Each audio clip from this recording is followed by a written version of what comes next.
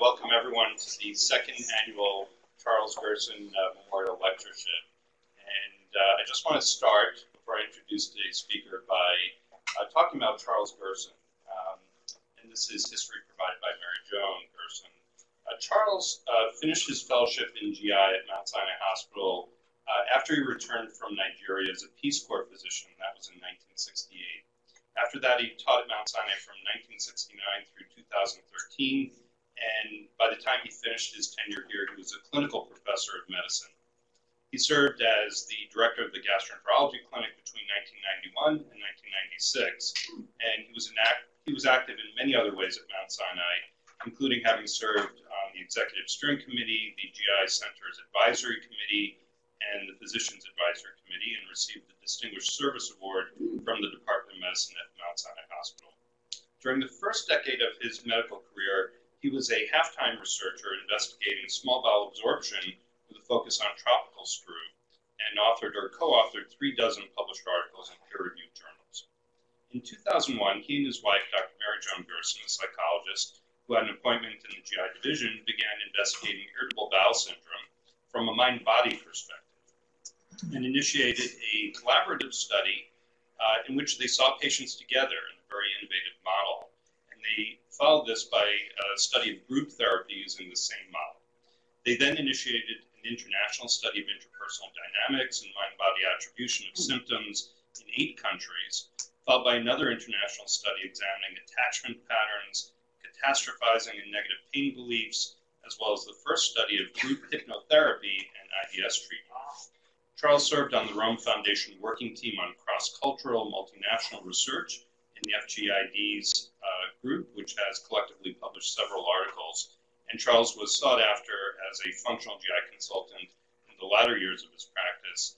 And when he retired, his patients wrote fairly extraordinary testimonials to his expertise and concern. So that's the prose, and now the color to the prose, which was that Charles was, in every measure, a wonderful physician, a wonderful advocate for his patients, had really innovative models of care in collaboration with Mary Joan, and really added to the luster of Mount Sinai over his many years here. And he was just an absolute gentleman to know and deal with.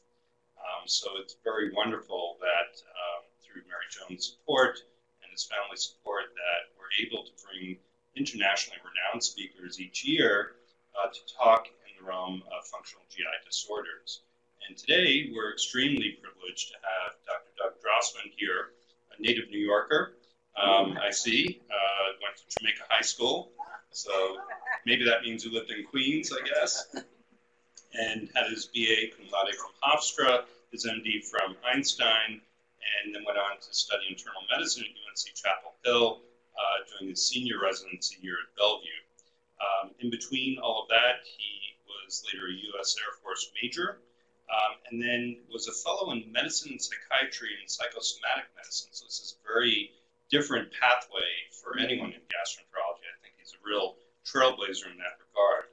Then he continued his GI training at University of North Carolina, Chapel Hill, under the illustrious leadership of Don Powell, and rose through the ranks to be professor of medicine and psychiatry at UNC, and then in 2012, professor emeritus. Most notably, he's the founder and president of the Rome Foundation. Of course, all of you know what that is and what they how they have really revolutionized our understanding of functional GI disorders and many other conditions of the GI tract. He's been honored as a master of the American College of Gastroenterology, president of the American Psychosomatic Society, chair of the International Foundation for Functional GI Disorders Symposium for over 10 years in the past, and has developed 8 different validated questionnaires for clinical research in GI disorders. He has more than 230 original publications, dozens of books, scores of book chapters and monographs, and has lectured internationally, and now once again, I think for the 3rd time maybe in his life, here at Mount Sinai. So it's a real pleasure to welcome Dr. Drossman here today as the 2nd annual Charles Gerson Memorial.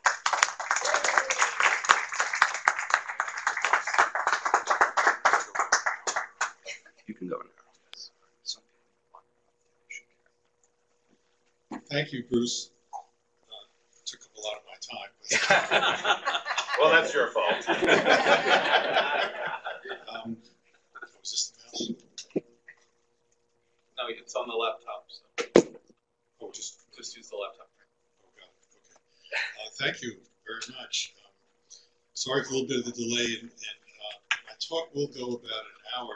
The good stuff is toward the end, but feel free at 9 o'clock if you have to go. You'll just miss some important stuff. It's really a delight and an honor to be able to be the second fellow, the second visiting professor. I knew Charles back in the late 90s, and Mary Joan, and they did some really seminal work in the beginning of looking at cross-cultural aspects of mind-body relationships, and even referred patients to the mind-body digestive center. So we harmonize a lot in looking at what we're calling now the biopsychosocial model, the relationship of brain-gut interactions. And that's what we're going to cover today. I'm going to really present to you a case that actually occurred, and we're dramatizing it some with the video. Thank goodness it's working, and we'll move on from there to tell you not only the pathophysiology of how did this patient get to this point, but what do we do about it.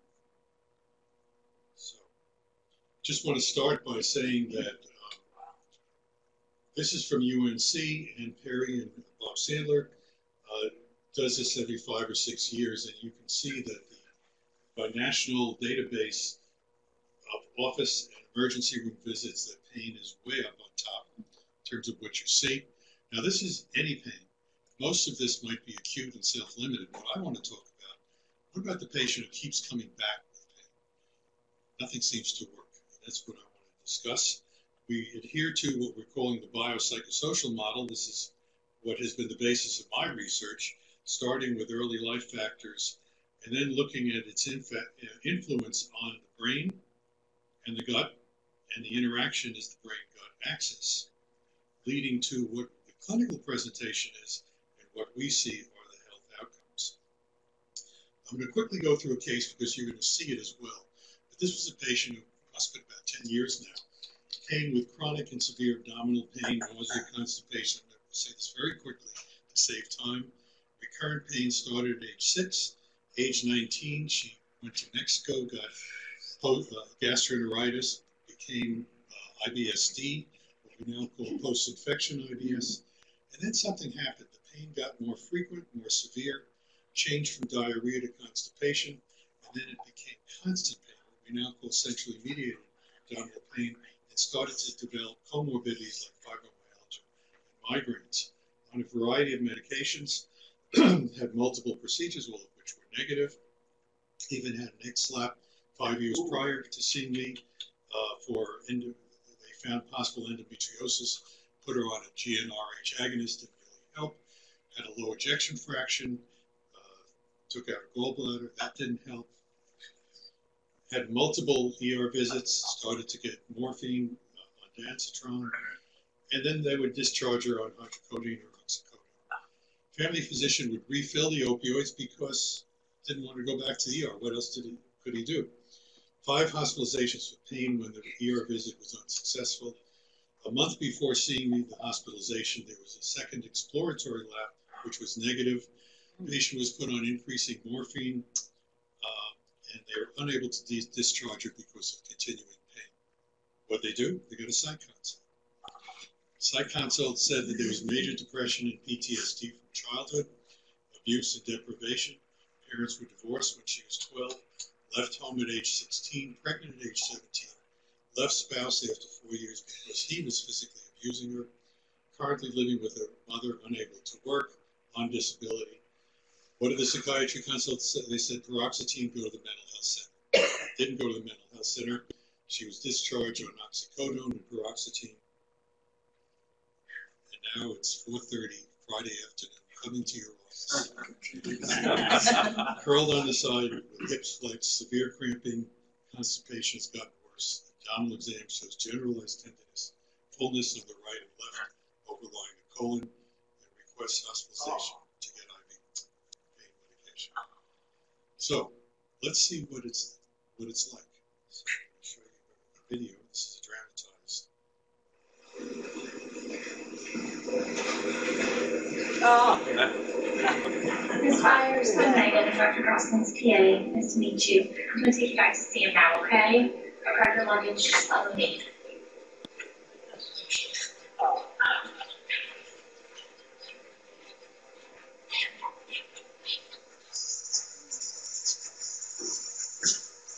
Ms. Byers? Yeah? Dr. Drossman, Hi. I'm here to see you today. Yeah. So I'd like to talk to you a little bit. I wonder if you could come sit down in a chair. That'd be all right? Why don't we try that? Yeah, let me see if I can help you out.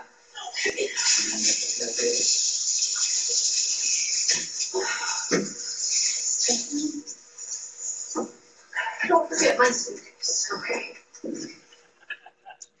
Ms. Byers, I looked at your records. You've had a lot of symptoms. You've been to a lot of doctors. Can you tell me something about it? Well, it's really bad, doctor. I mean, I need you to give me something. Like, I need a shot of pain medication or something. I need you to call the ER and just tell them that I'm coming down, because this is the only thing that will help manage my pain is when I'm in the hospital. Okay, well, you're here now. No, I need it now. You don't understand. I wonder if I could just understand a little bit more about what the pain is like. Can you describe what it's like and what other symptoms you're having? It's like stabbing knives, like, into your gut, and it just hurts. And it goes through your whole body, and I have constipation, and I have a headache, and I feel like I'm going to throw up, and I'm sure that none of this even matters because you probably don't care, but I just need you to help me, please. It sounds like this is really bad. Help me. You've not gotten a lot of good care. I want to try to help. Tell me more about maybe when this first began. It started about 10 years ago after I got back from a girls' trip to Mexico, and I got an infection, and it turned into IBS, was diarrhea, and the doctors treated me for the diarrhea, but the pain never went away, and it's just gotten worse and worse and worse ever since. Then they gave me pain medicine, but then that's caused all this constipation, and like right now I haven't even been able to go to the bathroom in like 10 days. 10 days. I don't know what else to do. Okay, well, we're going to try to understand a little bit more and see if we can help. How about earlier? Had you had any symptoms earlier? In your childhood? I had some stomach pain off and on when I was a kid, but not like this. It was just like when my parents would have a fight or something would be going on, and it just like you get a stomach ache. But then my parents got divorced, and my mom and I fought a lot, and so I left when I was 16, and then my stomach was okay. I didn't really have any problems, and then I got pregnant, and my daughter was born, and everything was fine. But now it's so bad that I had to quit my job. I couldn't even work. I mean, I can't barely get out of bed most mornings. And so I'm trying to raise my daughter by myself. And I lost my job, and I had to quit my job. So I had to move back in with my mom, which it just exacerbates the whole thing. This has been pretty hard. Yes. I see that. How do they try to treat you for this? Well, so my primary care doctor doesn't know what else to do, so he gives me like Percocets, but then that stopped working, and so he gave me a fentanyl patch, which worked for a while, but it's not effective anymore. That's why I need to go to the ER. I go to the ER, they give me IV pain medication that's much stronger. They give me like morphine and just whatever else they got that's strong, and it helps a lot, and that's why I need to go back. Did they ever put you on what we now call neuromodulators or antidepressants or anything? Yes, I had this doctor that was like, oh, I think we need to try an antidepressant. And it pissed me off. I'm not depressed. I mean, I don't know why he thought that would help. It didn't do anything, and it's not in my head. I keep telling him, the pain is not in my head. It's in my stomach. Like, treat my stomach. But okay. I guess what I'm seeing is you have needed more and more opioids as well. Yeah. Narcotics. Well, yeah, it's the only thing that helps. And my concern is that it could also make the constipation worse and could even make the pain worse. And so maybe we have to look at other options. So how would you feel if we were to look at a way to treat this and maybe get you off the narcotics, because that could make things better? No, that's not going to make things better. I don't want to come off. They're the only, you're not listening to me, Dr. Drossman. They're the only thing that works. Why would you suggest that I come off of them? I don't. Okay. This is the same thing I get with every doctor. All right, so let's do this. We're going to work with you. We're going to do a physical exam now. And when we come back, we'll talk about some options. Is that okay? Yeah, okay. Fine. The question is, how do we get to this point, and what can we do about it? And I think that's going to be the basis, and we'll come back to the video at the end of how I tried to manage it. We don't have time to talk about this, but what comes out is a sense of frustration, helplessness. How do we help this woman, and so on. When I see patients, these are the kind of patients that will come to my clinic. This was the fellow before I saw this note on the desk. So, first thing we should talk about is one of those every day. Only one? Yeah, it's the same one. the first thing is understanding the behavior. And the closest we can get with DSM-5 is illness, anxiety disorder, and somatic symptom disorder. And what you're seeing is a pattern that reads true in patients with chronic pain. They're not born with this, but with chronic pain and certain other predisposing comorbidities, you get to this sense of helplessness, nobody can help, frustration. So they tend to express the pain of varying intensity through verbal and nonverbal ways. You saw what happened in the waiting room. Seeking health care frequently, taking limited personal response. Most of the data on chronic pain is that the patient has to feel ownership of the illness and take responsibility for the care. If they leave it, that they're coming to you saying, what are you going to do for me now, doc? And you assume that responsibility. It's not going to work. And you're burdened with something that they have to be sharing with you. Focusing attention on complete relief of symptoms, selective attention, making requests for narcotics, requiring diagnostic studies, minimizing a role with potential for psychosocial factors, which then becomes challenging, it's not in my head, urgent reporting of intense symptoms. So that's the pattern. Now, to understand this, we have to understand brain-gut interactions. And it really begins with the embryo. This is the developing the neural crest that forms. The endodermis eventually becomes the brain and the spinal cord. And early in fetal development, there are ganglia that migrate down to the endoderm, and that becomes the myenteric plexus, the enteric nervous system. So we have a hardwired system, and what that means, unlike other organ systems, is that the neurotransmitters receptors are the same in the brain and the gut, which means we can borrow from the work done in psychiatry and use those medications to deal with this, both in the GI tract and also in the brain's regulation of the GI tract. So if you follow her life history, she started with recurrent abdominal pain, developed post-infection IBS. This converted to IBS-C. She then got chronic abdominal pain, centrally mediated abdominal pain, and then this was complicated with opioids to OIC, and something we've originally reported, which is the narcotic bowel syndrome, which is central hyperalgesia. Okay. So if we look at the evolution of this. Go ahead, yeah, keep going. So the post-infection IBS was just published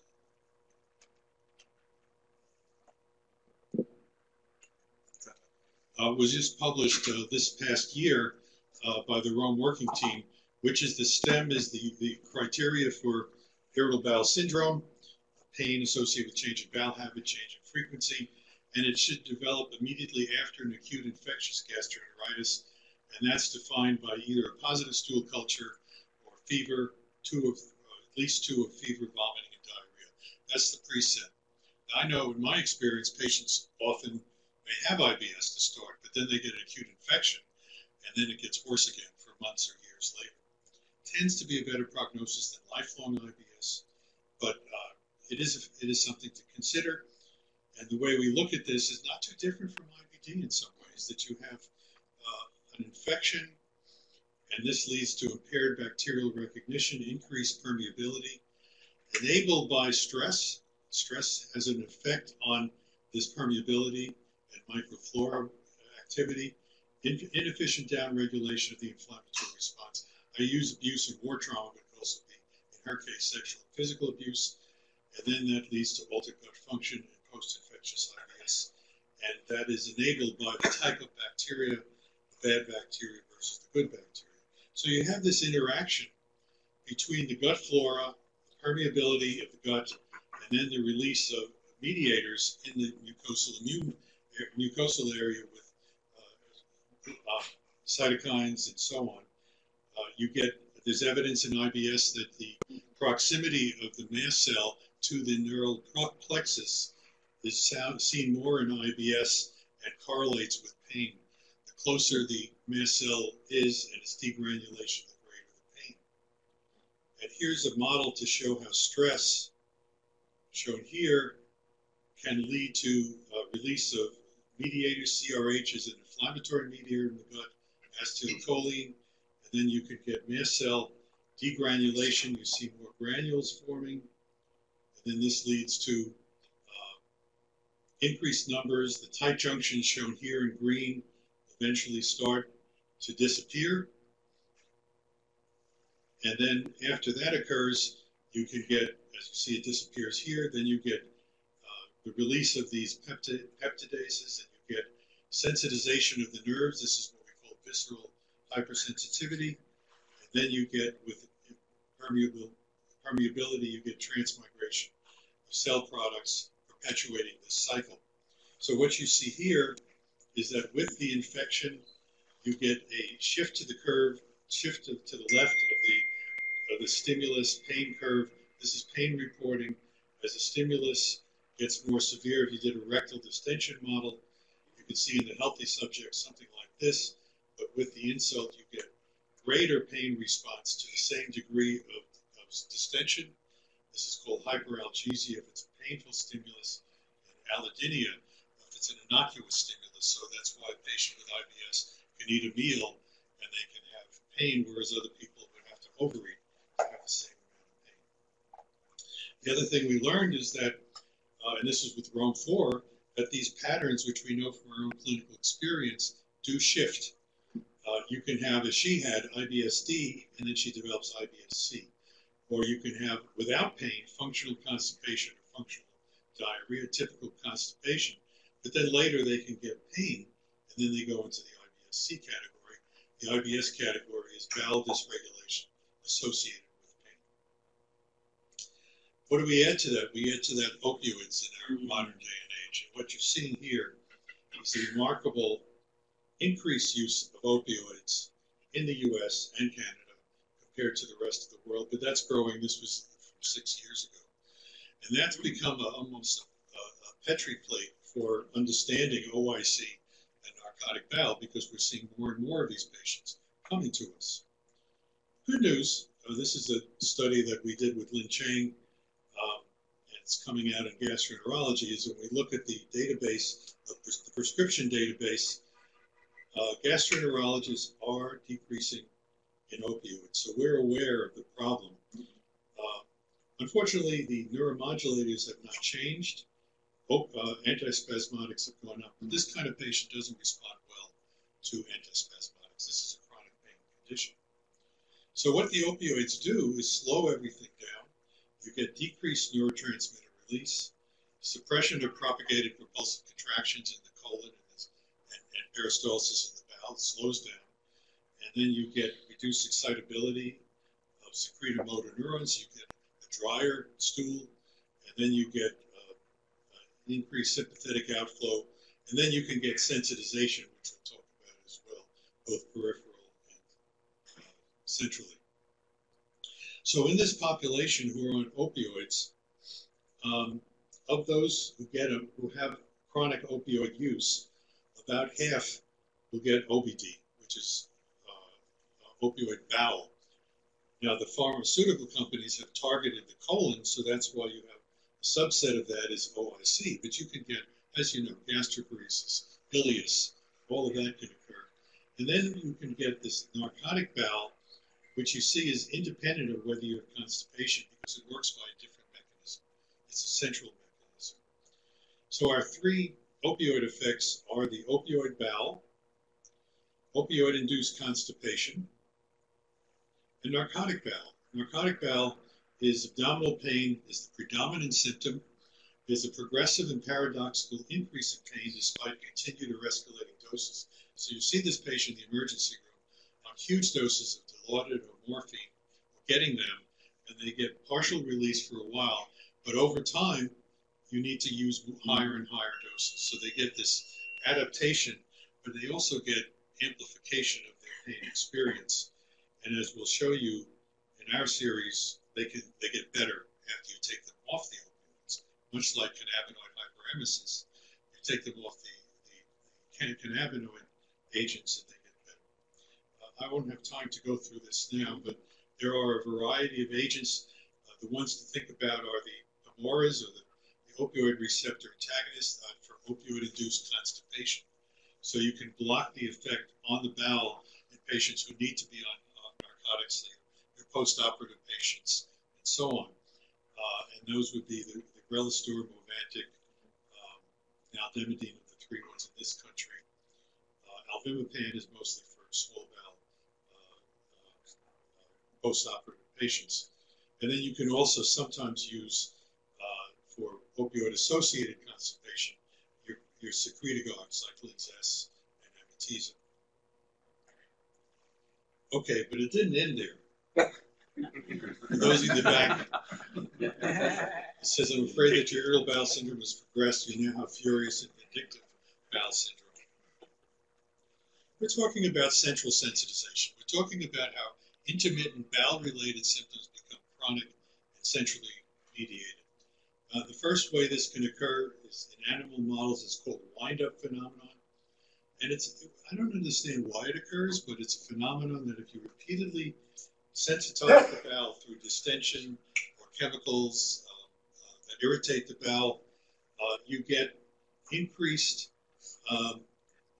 signaling going from the spinal cord, the second order neuron going to the brain. And so you get increased signaling over time, and we call that central sensitization. And that occurs in the brain as well. And so what you're seeing, and you look at the population, if you're in the emergency room where you see someone with acute bowel obstruction or cholecystitis, they're being drawn from a healthy population. They have not had this experience. They have a peripheral problem. And once you fix that, everything gets better. And nothing else needs to be done. But once you start getting chronic illness like GERD or IBD, it impacts the person. Will I get sick again? Can I work? Will I die early? Will I need surgery? And it affects social and family relationships. And this has effects on encoding in the brain to the point of when you have a functional GI disorder and when you get to the point of centrally mediated abdominal pain, where the CNS contribution is far greater than the peripheral. And with this person, you saw maybe 80, 90% peripheral that transferred to central. And this shows you an example of the spectrum, looking at the prevalence of mild, moderate, severe IBS in CAPS, which is centrally mediated. The severity of the pain keeps getting more. It goes from occasional meal-related or menses-related or stress-related intermittent episodes to more frequent to constant. You get comorbidities, psychosocial diagnoses increase, anxiety, depression, somatization, healthcare utilization increases, fibromyalgia, and the like. We call it in psychiatry, this is affective spectrum syndrome, where there's an absence of filtering of the brain. So you get fibromyalgia, you get back pain, you get TMJ, and so on, because the brain is not able to filter out and downregulate somatic and visceral signals. And so you're moving from gut to brain. And the treatment should follow. The criteria for centrally mediated abdominal pain is continuous or nearly continuous pain, and it's not necessarily related, like IBS, to eating or defecation. So these are, and you'll see patients with both. They'll say, well, I have pain all the time. It gets worse when I eat, a little bit better when I defecate, but it doesn't go away. That's where the signal, the message to you is you have to treat the brain as well as the gut, because a FODMAP diet just isn't going to work in this case. And it's not, this is not malingering. This woman was not malingering. She was amplifying to be listened to, but she wasn't malingering. This is pain that she was experiencing. And here's evidence to show this. This is looking at the perceptual threshold to rectal distension model of discomfort, pain, and maximum pain. And you're looking at IBS here, and they have a lower sensation threshold compared to the control, which is in blue. But look at the chronic abdominal pain patient. They are the same as the healthy subject, which means that they aren't having, to any great degree, the visceral hypersensitivity. Their pain is related to what's going on in the brain rather than to amplify this rectal distension. And so what we're doing is moving from mild to severe, from what we can call, this is the proportion of patients in the milder, you're getting more IBS, which is afferent excitation. So you're having your visceral hypersensitivity, your motility problem, and this is mediated by peripheral agents and modulated by all these factors, mucosal inflammation, abdominal, and I'll talk about IBS, but let's talk about IBD as well. These are patients who may be in remission histologically with biologic agents, but they have sensitization, and you're seeing this chronic, this painful, this hypersensitivity. And then it gets to the point when it's more severe that the psychosocial variables kick in, and you get disinhibition. That is a failure of the brain to downregulate incoming visceral signals because of these factors affecting the connections in the brain associated with limbic structures and so on. So in 2007, we reported this observation of seeing these patients who had severe pain coming to us, and they had narcotic bowel syndrome. And this is the criteria. I want to focus that it's chronic pain with increasing doses of narcotics. It's not explained by another GI diagnosis, and you have to have the pain worsens or incompletely resolves with continued or escalating dosages. The pain intensifies when the dose is reduced and subsides when narcotics are reinstituted. We call it an soaring crash. So you put them on it, they're better than as they taper off, the pain gets much worse. And that's due to the central hyperalgesia, not to any underlying disease. And there's progression in the frequency, duration, intensity. Now, I said that's a central mechanism. The anesthesiologist called centrally mediated opioid hyperalgesia.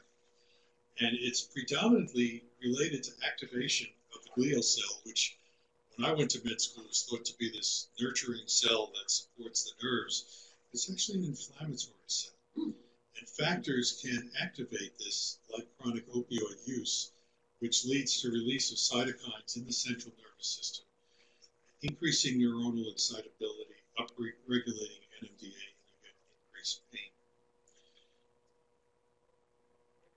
And so, with that background, I see chronic pain. What are the psychosocial behavioral features? How is this being amplified by that? Well, she had the psychiatric conditions that we talked about. She had major depression. She had PTSD from early abuse, and then, of course, this reluctance to come off opioids. We did some series of studies, NIH supported, that looked at sexual abuse and physical abuse and health status, and we followed patients. And what you could see here is there was almost a dose effect, that the more severe the abuse experience from touch, contact, to rape, you can see greater pain intensity, more non-GI symptoms, more disability, even greater risk for surgery. This would be the ejection fraction of 20. They say maybe let's operate. But again, the pain behavior might be driving that decision. More psychological distress and more disability. And we tend to self-select. So the patients who have the more severe abuse are more likely to come to the doctor. So that's why when we first reported this in the Annals in 1990, this observation, we looked at the GI clinic, not my clinic, the GI clinic in general, and 50% of the women going there reported a history of abuse. So you can see that in the referral center, you are going to get a higher number. Okay, what's the pathophysiology? So we're talking about the brain-gut axis. We know that signals go from the gut to the brain, but that the brain has an ability to modulate this experience going down to the dorsal horn to up or down regulate or block or facilitate throughput. This is the gate that opens or closes. So if you're running a race and you sprain your ankle, your focused attention on the race will block the pain. You won't feel it till afterwards. If you're walking down the street and someone gets hit by a car, or if you're in battle and someone gets mutilated, you could throw up or you could get really sick. And that's because the gate opens under stress. So it can close with things like hypnosis, cognitive behavioral work. It can open with stress, anxiety, fatigue, chronic illness, chronic pain, and the like. And so the psychosocial context can affect this. Your pain beliefs, there are cultural differences in pain reporting and experience. There's what's the expectation and conditioning. That's placebo effect. The experience of something working or not working and the expectation that it'll work or not work becomes placebo or nocebo. We see a lot of patients, as you might too, who end up having pain and you put them on a medication. They say it's an antidepressant and they don't want it and they get side effects. I took my first pill and I almost died. Yeah. Right? And that's not physiologic. That's expectation of nocebo effect. And then what comes into play after chronic symptoms is you get hyper-focused on it, you can't distract yourself from it, and you can do what's called catastrophizing, which is a morbid preoccupation and pessimism. This won't get any better. An offloading of responsibility, doctor, you've got to do something for me, and so on. And then anxiety and depression can affect it. There are genetic enablers, and of course there can be amplified factors at the gut level too. And then this can lead to, as we'll talk about, what we now see is that there are structural changes that can occur that perpetuate the system. So you're moving from a healthy state with a descending modulatory system that works to an overactive, affective, and impaired cognitive circuit psychologically, and this impairs the descending modulatory system, and you get the chronic pain condition. And when you do brain imaging, you can see that those with this type of condition tend to have the modulatory regions get more involved with emotional areas like the amygdala, the supragenual ACC, anterior mid-cingulate, as opposed to the healthy state of salience or normal regulation of pain, which involves the insula, which is the somatosensory cortex of the gut, and the thalamus. So this shifts into a more emotional-based center.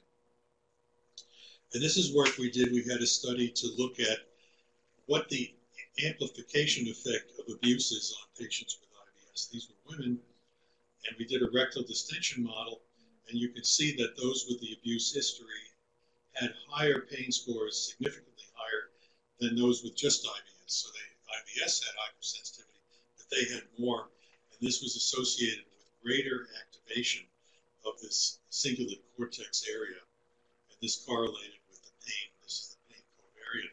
So we had a window in saying that whatever's going on in the brain with PTSD is somehow making this pain regulation system work less. Now we get on to the idea of what happens when this occurs. And what we're learning is that abuse, chronic pain conditions, functional GI disorders are associated with reduced neuronal density. It's like these control areas wear out and they die out. And that may be why she went from intermittent pain to chronic pain. Some of the earliest work, this is 15 years now, was Doug Bremner, who looked at Gulf War vets who had PTSD, and he looked at the hippocampus, which is an area of the brain that's related to encoding of memory. These are the soldiers who get flashbacks and an impairment of the hippocampus would make them think that smelling something would bring them back as if it happened yesterday when it was 10 years earlier. And so they had a reduction, about a 15% reduction in those who had PTSD compared to deployed without or reserves or healthy civilians. And this correlated with delayed verbal memory. So that was the beginning. And then lots of studies started to come out that showed that major depression, the sexual and physical grief, he did a study looking at that, chronic somatic pain, IBS, even chronic painful pancreatitis is associated with reduction.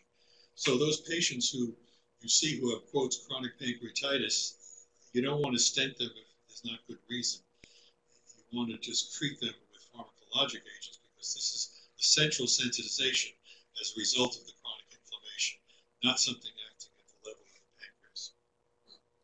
And here's the evidence in IBS in that cingulate area showing reduced neuronal density. So what's the management approach? Well, what I was trying to show you is this gradation when you're seeing patients, this distinction about to what degree is the gut playing a role and to what degree is the central taking over. She was 90% central. She started with IBS. And so then you want to look at not just gut pharmacologic agents, which may not be as helpful, although we might have put her on Romantic or something like that, but then we could look at central neuromodulators, psychologic treatments, multidisciplinary approach, with the idea of improving function in the presence of pain, not elimination of the pain, certainly some reduction possible.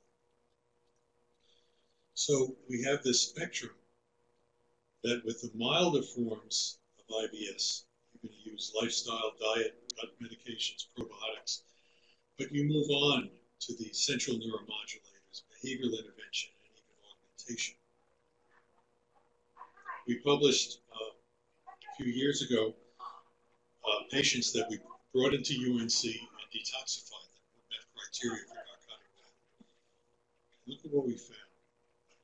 This was a 1-week detoxification. We basically gave them a continuous IV. It was non-contingent. And we dropped by about 15 to 20% each day to coming off. And you're seeing about a 30% reduction in their pain scores on using a VAS. And if we follow them, we had the North Carolina registry. And those who stayed off narcotics had a 75% reduction in pain. But these were patients who then went back to their family doctors, were retreated, and those who went back, their pain went up almost to pre-treatment levels. Almost a proof of concept about what role this was playing. Which is the cart and which is the horse there, Doug? I mean, is it they were able to stay off narcotics because they had less pain? Or they had to go back on narcotics because they were having more pain? They had less pain, but they still went back. Even so. And some of that, what we found from our interviews, was the patients wanted to be on narcotics. And the other was the doctors were prescribing to us. They didn't know what else to do if they had a little bit of pain, as opposed to keeping them off it. This was a young woman who was on 400 milligrams of morphine equivalent, 80 milligrams of Dilaudid for months. And she reported her pain as 10 out of 10. Within 2 days, she was eating, began eating, and she had a GJ tube. She couldn't eat, and we took the tube out, and within 2 days she was eating. That's dramatic. I do this as a marketing thing. It's not always that way, but the series you can see the results. The problem is you're alluding to, David, is the recidivism rate. That if you look at when they get off and go back on, that by 1 year, only about 25% are still off opioids. Most of them are on it. Even at 3 months, half of them were back on opioids. We published a paper last year, actually 2018, on neuromodulators. We're changing the terminology from antidepressants and antipsychotics because it's stigmatized. Yeah.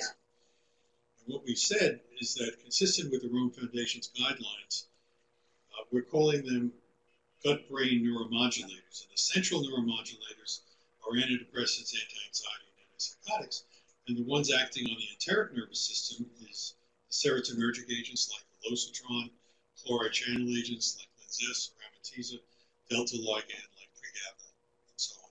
So by using that method, we can then convince the patient, and also doctors may be more amenable to prescribe it when they're talking from a physiologic model of pain management and comorbidity. So these are the agents. The antidepressants, like anything else, get familiar with one in each class, and we'll talk a little bit about this. The peripheral agents we talked about, and opioids are down here. So the rationale for treating is that you can treat comorbidity, comorbid anxiety, depression. It has peripheral effects. It may reset the brain's dysregulation. It may lead to neurogenesis. So the signaling goes up here, and then the brain has the ability to send down signals to block the pain. We showed this before through noradrenergic and serotonergic pathways. Keep that in mind because that's going to play a role in which ones you use. Here's a really fun study that was done where they basically took healthy individuals and created a pain state. And they looked at pain by burning the skin, okay? And what they did is they wanted to see if brain areas were affected and whether mood would make a difference. So they induced a depressive state. How did they do it? Well, they did what's called Belton statements, and they had the subjects repeat over and over again, life is not worth living, my life is a mess, I'm a failure, all negative statements, while they played a very morbid music. It was Prokofiev's Russia Under the Mongolian Yoke at half speed, very slow, while they repeated this. They measured their depression. They had increased sadness, and they had increased pain, more than the neutral. And here what you're looking at is the neutral group, activation to some degree with the pain of the somatosensory and the cingulate area. But look how much more activation they had here. And the blue is downregulation, which wasn't occurring here. So we have now evidence that in an experimental model, the induced state of sadness is associated with lower sensation threshold, as evidenced by the brain imaging. Peripheral effects. I think it's good to keep in mind that noradrenergic effects slow down the bowel and serotonergic effects increase the bowel. Here you're seeing a TCA, which is noradrenergic, slowing down the bowel in healthy NIBS and SSRIs increasing neurocycle transit time. Interestingly, with tricyclics, for example, as you increase the dose, you actually get reduced signaling at the level of the gut. It's not just a CNS effect, but what you're seeing here is in these rats, the pelvic afferent nerve discharge diminishes as you increase the dose. And then, as we said, you get this resetting of the brain's dysfunction and its inability to downregulate. So I like to tell patients that at the beginning they may have had hypersensitivity, then the brain is not working as well, and we can reset it. So the model for the neurogenic theory, this we had at DDW, the Rome lectureship by Tariq Pereira, who's at Columbia, was showing that with a predisposition of early life, you could get to a point. Somehow this pointer's not coming up, but that's okay. So you can see that chronic illness, drug abuse, social issues can lead to increased vulnerability, and what you're seeing here is reduction in neurogenesis. This is in the hippocampus. And then with treatment, you can get restored neurogenesis. And here's an example. This is a model of patients who are undergoing hip surgery. Now, the nice thing about hip osteoarthritis is that it's chronic pain that has a dramatic response to surgery. The pain goes away. So what they did is they looked at the cingulate cortex, at the density of the nerves in these patients before surgery compared to healthy controls. And the yellow demonstrates reduced density. So they had neurodegeneration. And then 4 months after surgery, they looked at the density of the cingulate cortex compared to the pretreatment levels.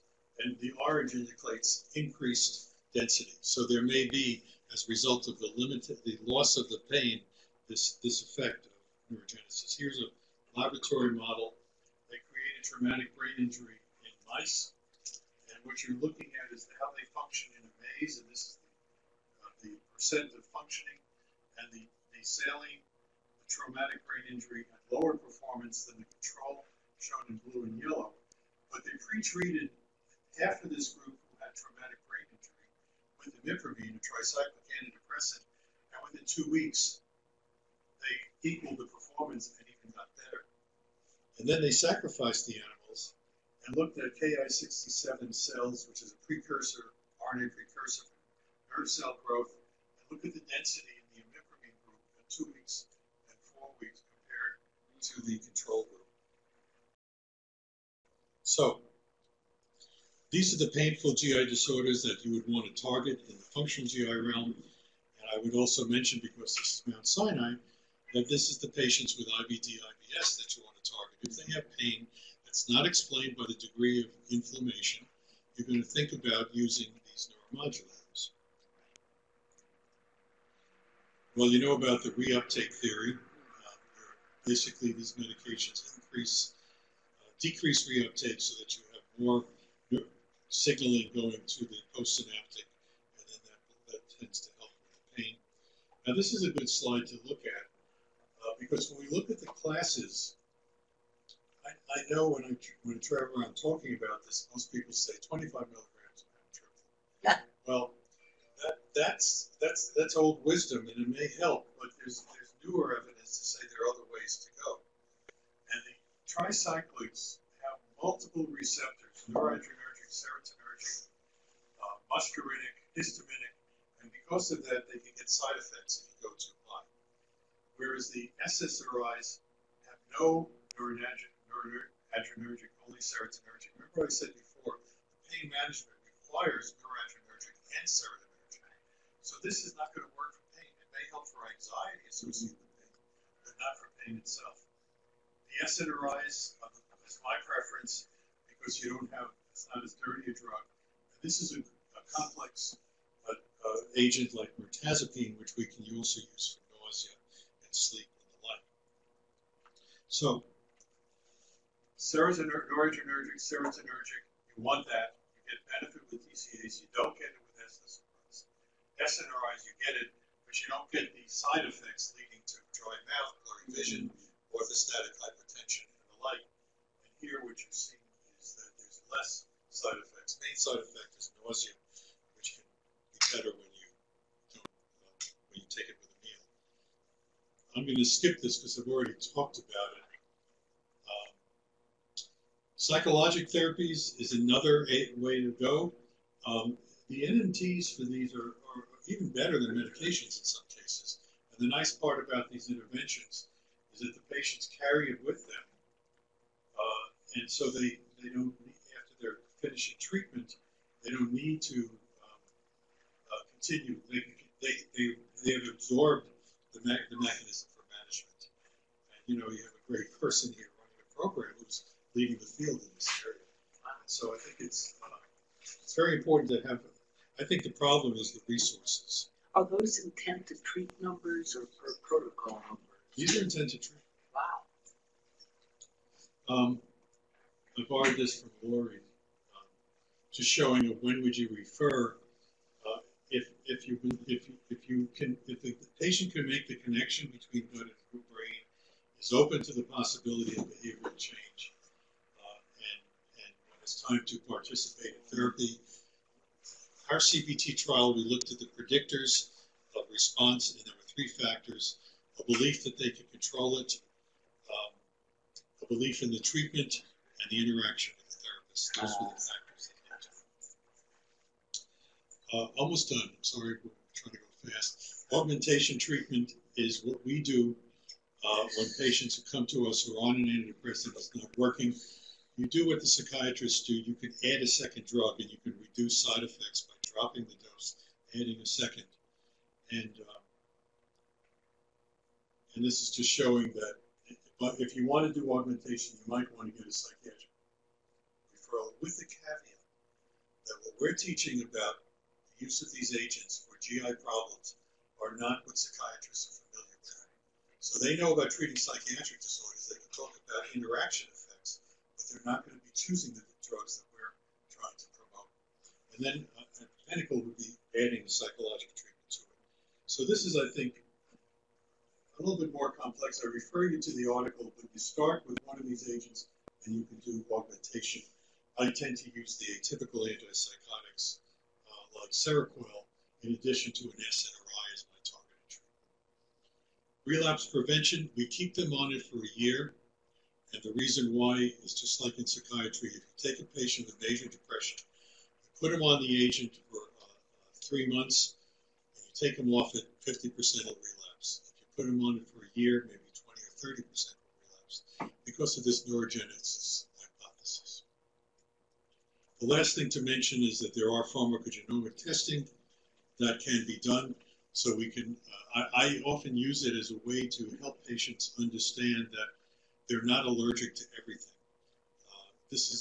And we had a study that showed that the side effects that they report to antidepressants are related to anxiety on psychologic scores, not due to the blood level of the drug. So let's look at how we approach this. Well, Ms. Byers, from the exam, I can see you are having a lot of pain there. Even on my exam, you have a fair amount of stool over on the right side, so you have a lot of constipation.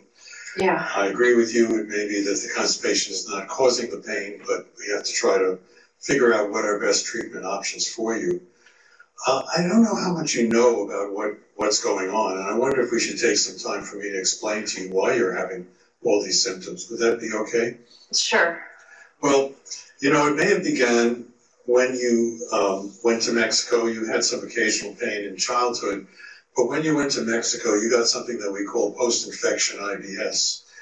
And when you got an infection, what we find, as you see here, that the lining of the bowel can get disrupted with an infection because of bad bacteria. And that leads to bacteria coming in, and it actually alters the nerves. And this is what we call sensitivity.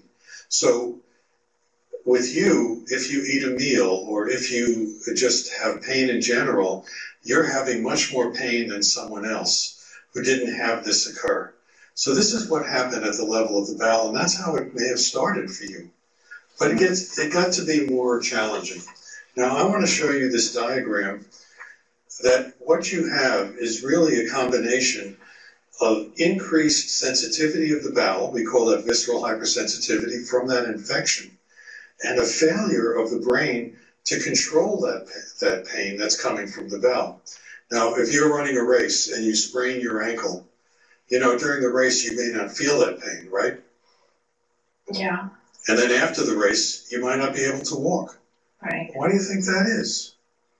Because of adrenaline? Well, that's pretty much something like that. What's happening is that the brain has the ability to control what's going on in the bowel in terms of pain and motility.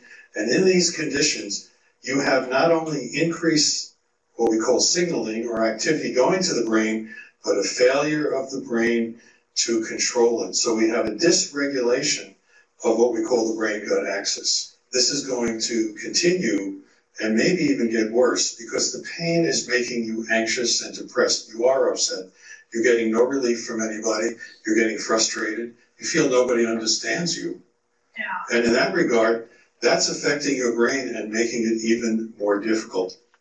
So and, you know, the pain's not in my head, it's real. The brain is not doing its job of controlling the bowel. So we have to be able to resolve not only the pain, but the emotional distress around it, because that's making the pain worse too. And you know, what we've learned is that over time, the brain starts not only to lose its function, but we have evidence that the brain cells can actually die out. We call that neurodegeneration. Now that sounds really bad, doesn't it? But there are treatments that we can use that can help regrow those nerves. We call that neurogenesis. Yeah, that's helpful, thank you. No one's ever shown me that before. Okay. So some of the things we can do is that at this point in time, the IBS component has become maybe less important than this chronic abdominal pain, which we call centrally mediated abdominal pain, and the effect of opioids, which are making the constipation worse, and it might even be making the pain worse. We call that narcotic bowel. Well, what I'd like to do is to work with you to put you on a medication that might help improve the brain's ability to control the pain. Okay. And we call that an SNRI. It's a type of antidepressant, but it's one that's used for pain in particular. In fact, some of the SNRIs aren't even used for depression. They're just used for pain. Oh. And let me ask you this. If you could feel 25% better in a couple of months, would that be helpful to you? 25, yeah, that would be great. 'Cause then I could maybe get my job back. Well, and let me go a little further, that we want to keep you on it for longer, for maybe about a year, because then we might be able to take you off the medication, and you may not have to go back on it again. These medications and these treatments might help to regrow those nerves, rewire things, so that eventually you may not be able to be on it. Wow, that would be great. My concern is that the narcotics are contributing to the constipation. Now, we can put you on medication for the constipation due to narcotics, Okay. but I'm also wondering if eventually we can get you off of narcotics completely. But not right, like not today. Well, we're not looking to abandon you in pain, so eventually we may want to take you off it, and we can decide together about that. Okay. We'll make that decision together. Right. Okay. So if you're okay, we're going to talk more about the medication, and then we'll set up an appointment to see you in about 2 or 3 weeks. Okay. Okay? All right. That sounds good. Thank you. Okay, so there was a lot here, Well, and just to cover what was done in 5 minutes was giving her a diagnosis, validating the symptoms, stating the diagnosis, using diagrams, getting a physiologic, getting away from a psychiatric to a more physiologic model of dysregulation, talking about the vicious cycle, describing what the brain got access. By the way, we made a card of that image, and on the back we have a description, so if you want to tell your patients, we can give that to you. And there's a QR code where you can see this a video of how I explain it. So that's available. Just talk to contact Bruce, and I'll get you the cards. Assess their understanding, and you can see she was more engaged, focused on management, not studies, gave the rationale, set realistic expectations. These are patients with chronic pain who may want cure, but you could say, if we can get you 25% better in a couple of months, are we on the right path? And that's another way to do it. And we worked together in decision making. And I accepted her choice not to come off opioids because I wanted to engage with her enough to get some benefit. Then we would readdress the narcotics when she has that trust. And then continue to work with the patient. Remember, I said we're not going to abandon you in pain. Very important message to the patients. This is what we have a model. We can get this to you if you want to give it to your insurance or your patients. Last 2 items in any interaction. If I answered all your questions, and regardless of how things go, we will work on this together.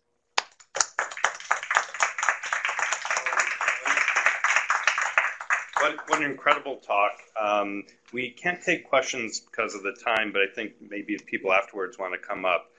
But I just want to say, from my perspective, what your work has done over your entire career is really given gastroenterologists the language to even talk about these things. And that may be the most important thing that you've done for the field, in my view. And I couldn't think of a better lecturer or lecturer to commemorate Charles Gerson. And I want to thank you so much and give you something so that you'll always remember this as well. Something to put on your wall proudly, which says that you are the second Charles Gerson Memorial Lecturer. We'll put this on the Rome. Social media, good, okay. It'll be the first and last time I will be on the Rome Foundation social media.